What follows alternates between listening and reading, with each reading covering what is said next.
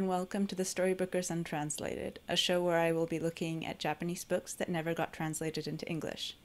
I want to start out on an overwhelmingly positive note with Stepfather Step by Miyuki Miyabe. This was one of my favorite books growing up, and I never understood why it wasn't translated. It's 7 short story mysteries that are all tied together by this overarching emotional plot, and it's hilarious, and it's about family, and it's just everything I love in a story. So the first chapter is super short, so I thought I would do an on-the-fly translation. So I quickly went ahead and I translated it. So, Stepfather Step by Miyuki Miyabe. Apparently I hit my head.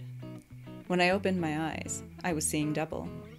The light on the ceiling, the large flower patterns on the curtain beside me, the little face looking down at me. "Hey, his eyes are open," that face said. I could only hear one voice, but I could see 2 faces. 2 completely identical faces. Both were blurry. I tried to move, but had no sensation in my limbs. At best, I could only blink. So I did that a few times.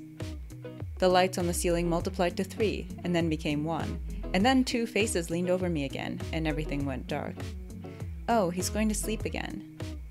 The voice sounded distant through the darkness. "That's right. Good night." He's thinking that, not saying it. The next time I opened my eyes, there was only one light on the ceiling.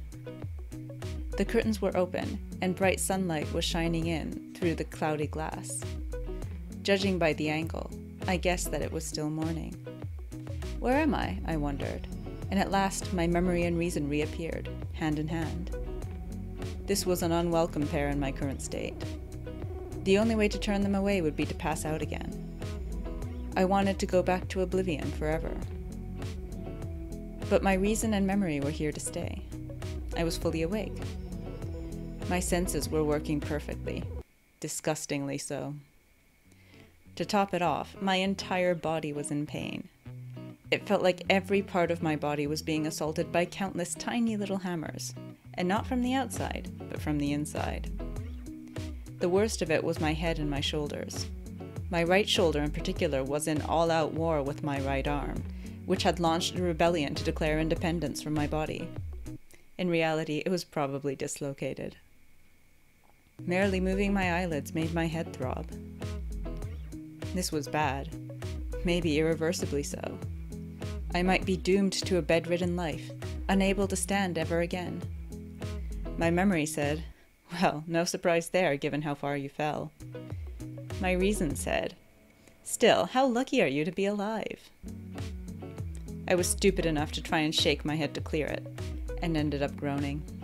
This wasn't some soft, oh, ouch. It would be more accurate to describe it as a wail. I heard a door open somewhere. Light footsteps followed and stopped right beside me. I had my eyes closed against the pain, so all these sounds and the voice that followed came to me in the darkness. Good, you're conscious.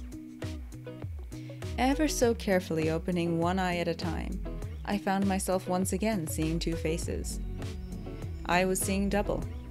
The 2 faces were completely identical. So my senses aren't quite back to normal yet, I thought. Or perhaps I was destined to see double for the rest of my life. Then again, we have 2 eyeballs, so maybe this is more natural. "How are you feeling?" asked the 2 faces. That was when I realized something was off. It looked as if the left face had said, "How are?" and the right face had said, "You feeling?" As I stared up at them, the 2 faces began to look amused. "Is there something on our faces?" Once again, the right and left faces appeared to be speaking independently. What a convoluted neurological disorder. I tried closing one eye. The 2 faces looked at each other. "Are you winking at us?" When I tried the other eye, the 2 faces grinned. The left face had a dimple on his right cheek, and the right face had a dimple on his left cheek. I opened both eyes and tried raising my head ever so slightly. Each face was attached to its own body. Though they were wearing the same shirt and sweater, the design over the chests differed. Each sweater had a letter of the alphabet, but one said T and the other said S. The two faces spoke in unison. We're twins! And that was chapter 1. Chapter 1 of Story 1. It is a hilarious book. It was one of my favorites when I was a kid. When people want to read Miyuki Miyabe, I wish I could recommend this book. The things that have been translated are All She Was Worth, which is a great thriller, Brave Story, which is sort of urban fantasy, like slipstream, I guess you call it, where like he goes from our world into a more like medieval fantasy land. The Book of Heroes, I think, has been translated. Crossfire has been translated. I'm looking at Crossfire right in front of me. The Japanese version, not the English version, but I know it's been translated. There is a drama of this. I bet you could find that with English subtitles, but I've never seen it. I can't vouch as to the quality. But yeah, if I could recommend any Miyuki Miyabe book to people, it would be this one. And I've never understood why it didn't get translated. Maybe the humor wouldn't carry through. Maybe they just thought there wasn't a market for it. I don't know. But it's a shame. And if you are learning Japanese, if you can read Japanese, I highly recommend this book. And that was the first episode of the Storybookers Untranslated. Next time we might not be so positive. We'll see. Thanks for watching. Bye.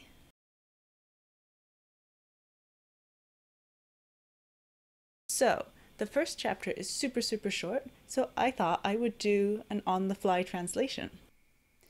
Now, I did try recording a version where I just translated the chapter on the fly, just holding it in my hand and translating as I went.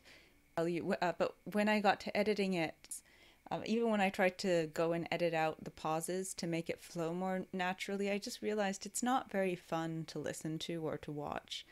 So I quickly went ahead and I translated it, and I'm going to just read that.